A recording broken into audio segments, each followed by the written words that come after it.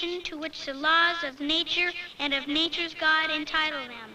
A decent respect to the opinions of mankind requires that they should declare the causes which impel them to the separation. We hold these truths to be self-evident, that all men are created equal, that they are endowed by their Creator with certain unalienable rights, that among these are life, liberty, and the pursuit of happiness.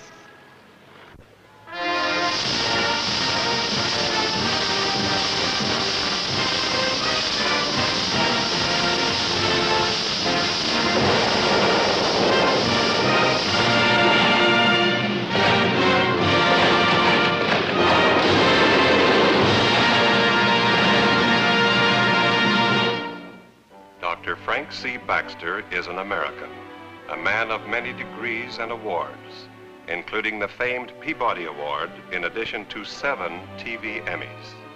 He is a dedicated student of American history and proud of the one thing he loves above all else, his country. Now let us meet our distinguished host.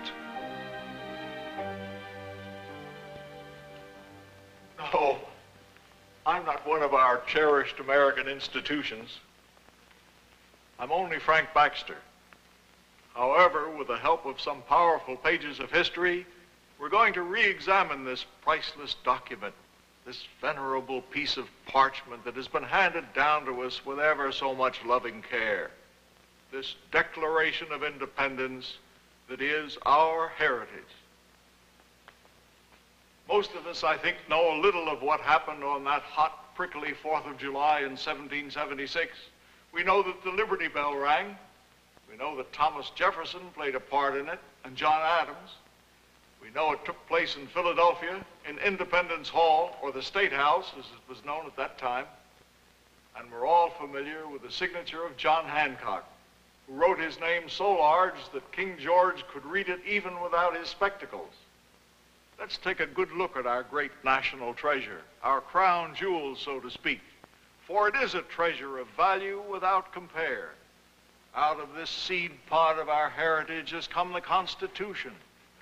Out of it came the Bill of Rights. Out of it came our fundamental laws. And out of it came a philosophy and a word that swept the world as no other political idea has ever done before or since. For out of our heritage has come human liberty, democracy, and the birth of a great nation. And this is our heritage. All right, now we know a little of what it is. Next, we ask ourselves, how did it happen? Why was it necessary suddenly to shuck off our family ties, to cut the apron strings that bound us to Mother England? Well, it didn't happen suddenly. It was a long, long time before the pressure was strong enough to blow the lid. One man alone was responsible. The handsome, young, stubborn, ill-starred villain of the story, His Majesty King George III of England. In all, 28 separate and specific charges are listed in the Declaration. The king was billeting the troops in the homes of the people. The king deprived us in many cases of the benefits of trial by jury. The king suspended our legislatures and refused to listen to our side of the dispute. He has ravaged our coasts, burnt our towns, and destroyed our people. This is the heart of the matter, these oppressive acts by England.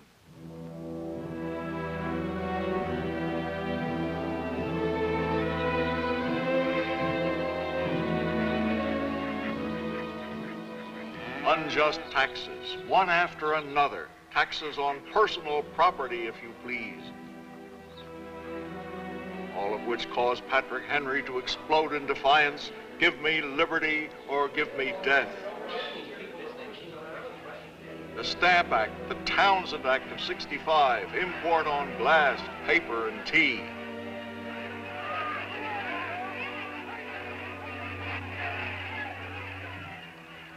A boycott by the colonists brought repeal of this act, except for the tax on tea. Result, a band of patriots disguised as Indians had themselves a tea party.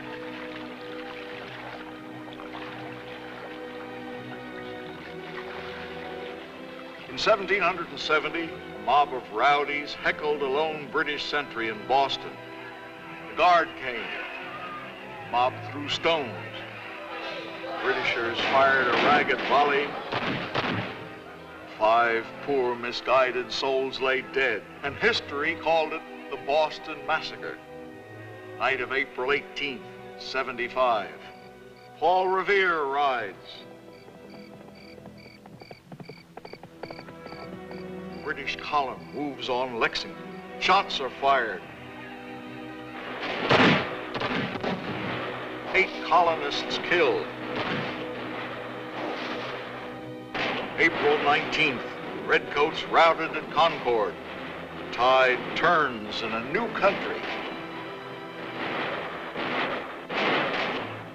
June 17th, 1775, a swarming army of ragtail militiamen stand up to the full might of England's best. 1,000 redcoats die on the slopes of Breed's Hill, to be known later as the Battle of Bunker Hill.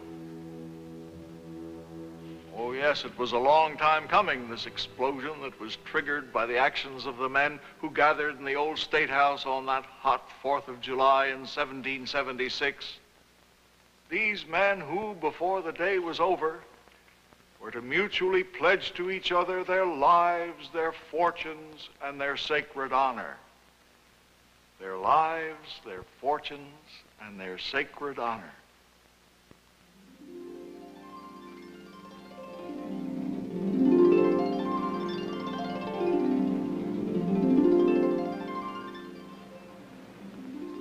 This is where the United States of America was born. Right here in this sacred shrine. Think of the men who've met here. Probably as great a collection of brains and vision, of education, of genius, of courage, of experience ever brought together in the history of mankind. It was, if you believe in them, and I believe in this one, a miracle. Have no doubt of it.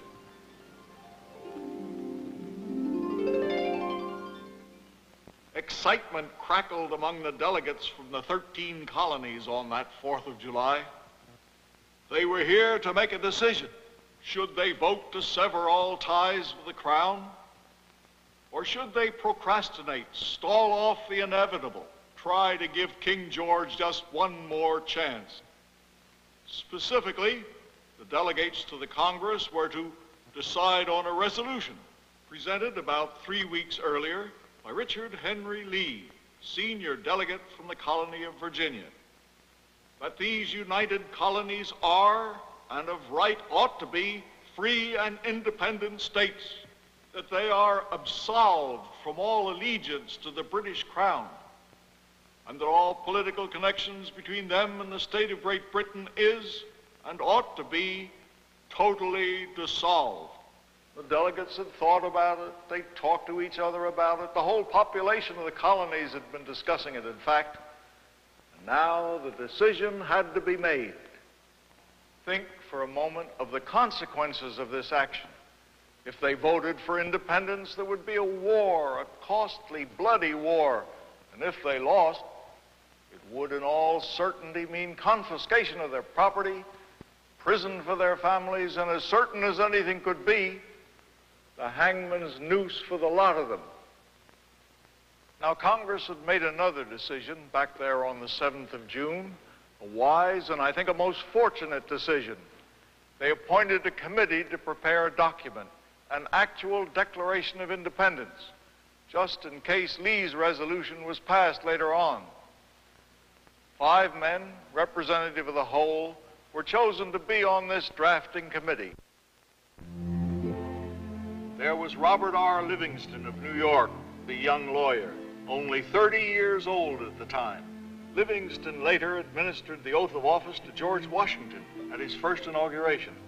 And there was Roger Sherman of Connecticut, 55 years old, very successful merchant, longtime public official, both feet firmly on the ground, shrewd and able. And Benjamin Franklin was on that drafting committee. Old Ben, 69, from Pennsylvania, a legend in his own time, printer, author, inventor. He invented bifocals, you know.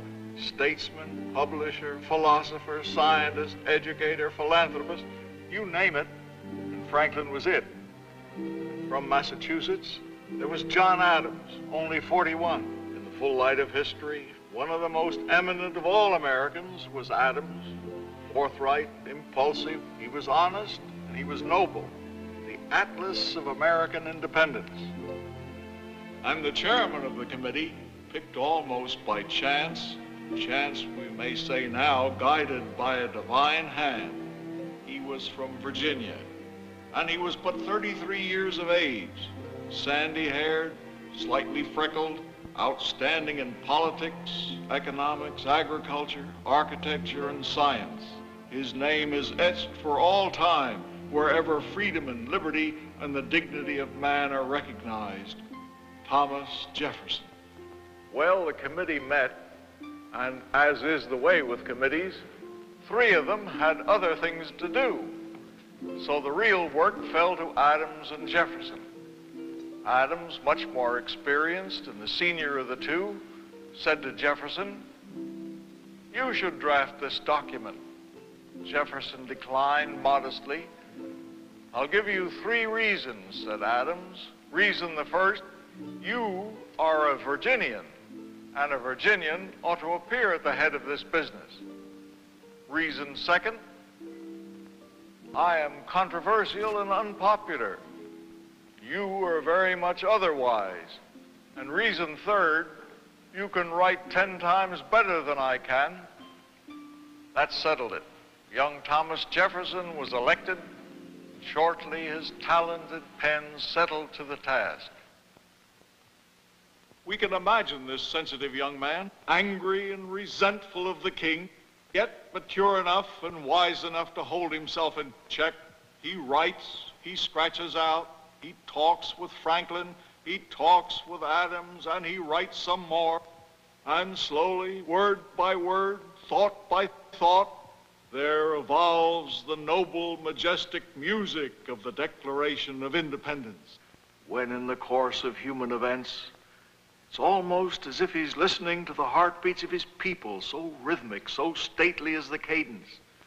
When in the course of human events, it becomes necessary for one people to dissolve the political bands which have connected them with another, and it gathers momentum like an eagle taking off from a mountain crag into the vastness of the sky.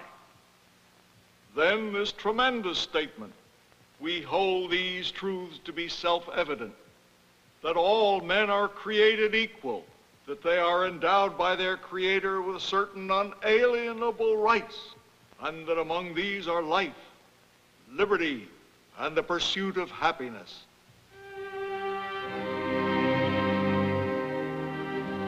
On July 1st, the Congress resumed its debate on Lee's Resolution of Independence. Farmer John Dickinson of Pennsylvania protested. What he said made much good sense. The colonists were unprepared to battle the mighty power of Britain. They could never hope to win. The cool logic of this cast a damper on the Congress. Then John Adams rose, never an orator or easy with words.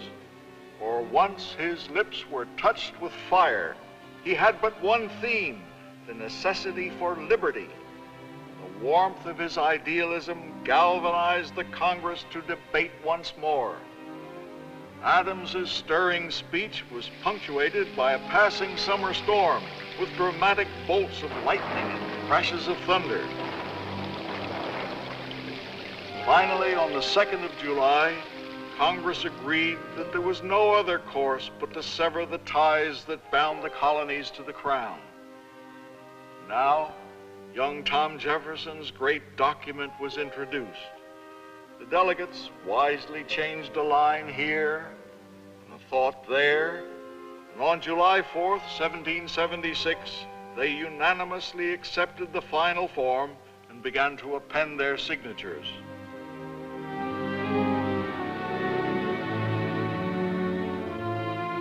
The die was cast. There was no retreat.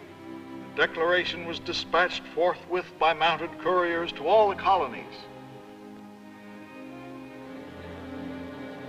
on July 5th, it was read aloud to the people of Philadelphia, and the famous old bell in the tower proclaimed liberty throughout the land. No need to tell you what this cracked old veteran is, but forgive me if I add a personal note. This is an old friend of mine, this bell. I've known it since I was this high. You see, I was born and raised almost within sight of this very building. These 2,000 pounds of our history began a long and useful career in the old State House in 1753. It had summoned the members of the Pennsylvania Colonial Assembly. The famous crack occurred much later, when the bell tolled the death of Chief Justice John Marshall in 1836. Now here's the strange coincidence that should thrill all Americans to their very fiber.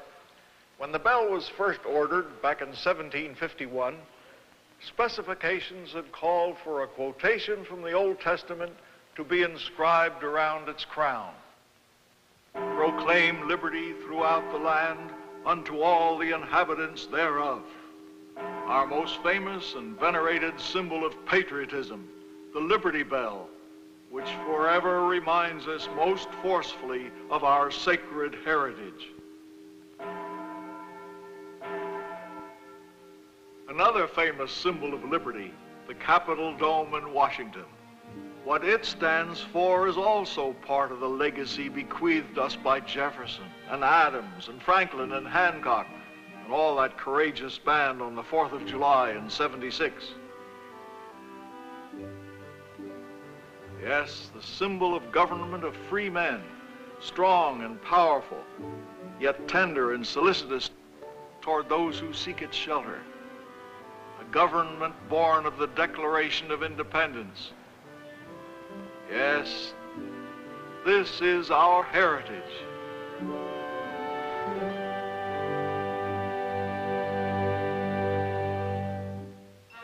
Magnificent, isn't it? Arcing far above our heads, the dome of this celebrated rotunda, the rotunda which is the very heart of our nation's capital, and where these paintings illustrate so dramatically our glorious history, the surrender of General Burgoyne at Saratoga. This signaled the first major defeat of the British and was the turning point of the Revolution. One of a series of paintings by the famous John Trumbull. Another Trumbull masterpiece. Great milestone in our history, the surrender of Cornwallis at Yorktown in 1781. This marked the end of the British cause in America. Our first president, George Washington, farmer, soldier, statesman, his faith in men, his love of liberty provided the very strength that pulsed the newborn nation. Trumbull's painting of a weary commander resigning his commission after leading his troops to victory. Soon after, the grateful nation bestowed upon General Washington its highest honor, President of the new Republic. But this is the painting that interests us most now, the Declaration of Independence. There's the drafting committee presenting the great document to the President of the Congress, John Hancock. Artist Trumbull knew these men and events firsthand, and his familiarity is so convincingly expressed in his art. There's rugged John Adams, Roger Sherman, young Robert Livingston. There's the author Jefferson in his gay red vest, and Ben Franklin, short in stature, but a giant among men. A great moment in history, the birth of our nation.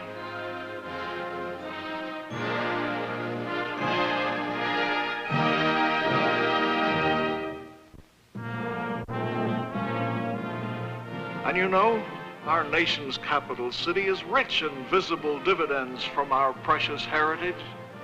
I wonder what those delegates to the Continental Congress would have to say about this great capital city of ours, a monument to a government of free men.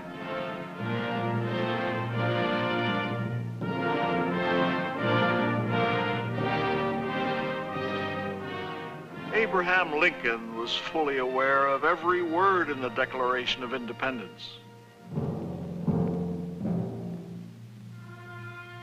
The date was 1861, and Abe Lincoln was on his way to the nation's capital for his first inauguration.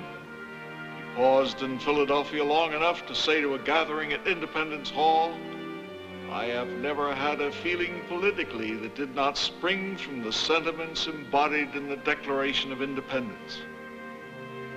It was the sentiment in that document which gave promise that in due time, the weight would be lifted from the shoulders of all men.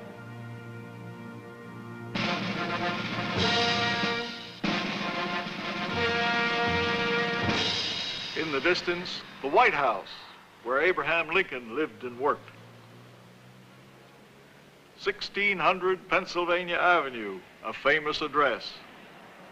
Home of our presidents whose solemn oath of office dedicates their very lives to the preservation of our sacred heritage.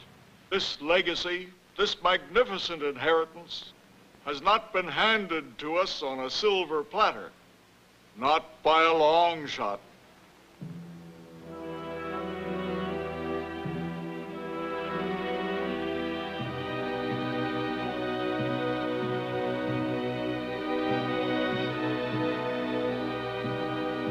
The price of liberty and freedom comes dear, very dear.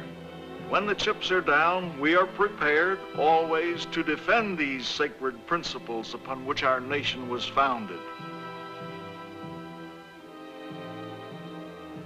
The hope of our world rests on our faith in the destiny of our country. Through such faith, our forefathers built this country.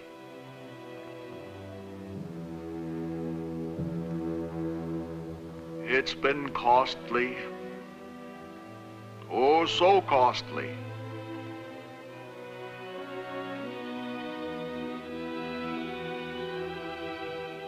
There has scarcely been a period of time in all our history when our heritage has not been challenged and threatened.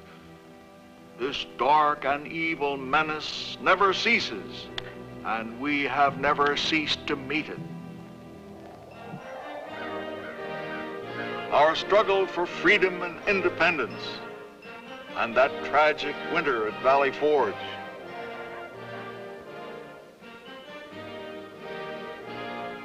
The War of 1812, the Battle of New Orleans. For the first time, the United States became really united. Francis Scott Key wrote the Star-Spangled Banner. 1846, our dispute with Mexico. Texas joins the Union, and our southern boundary is firmly established.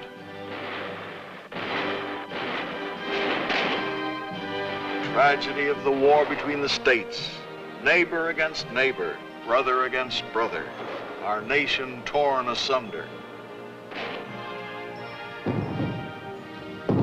1898, we were at war with Spain, Cuba, remember the Maine, Havana Harbor, and San Juan Hill.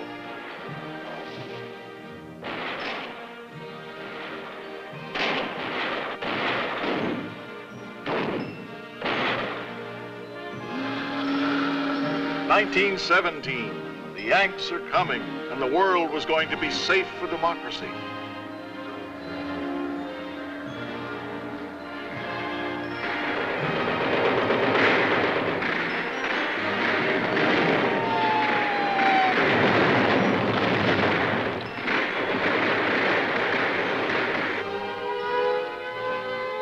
Holocaust of World War II.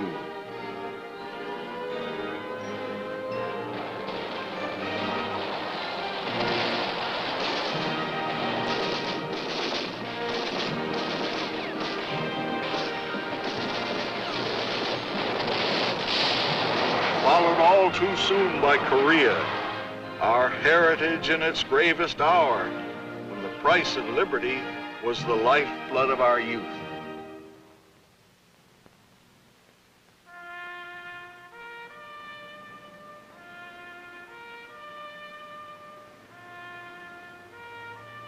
Through this requiem of silence runs the mighty theme of the Declaration of Independence, voiced so eloquently by Thomas Jefferson.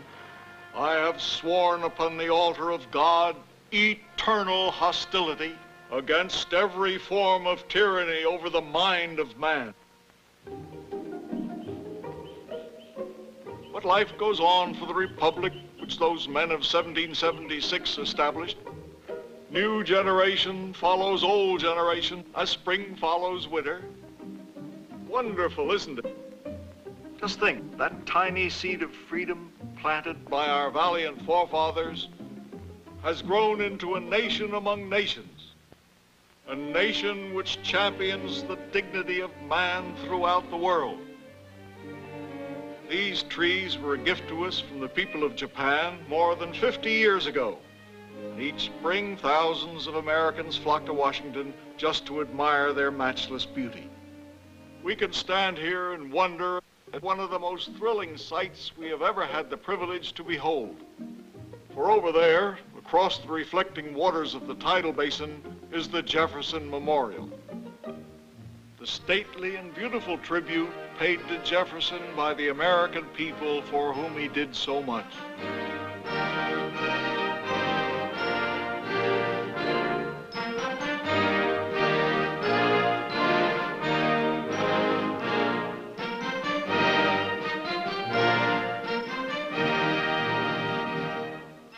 Inspired words of Jefferson, proudly carved here on the walls of this shrine,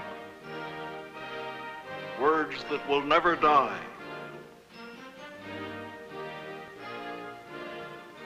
But all men shall be free to profess and by argument to maintain their opinions in matters of religion.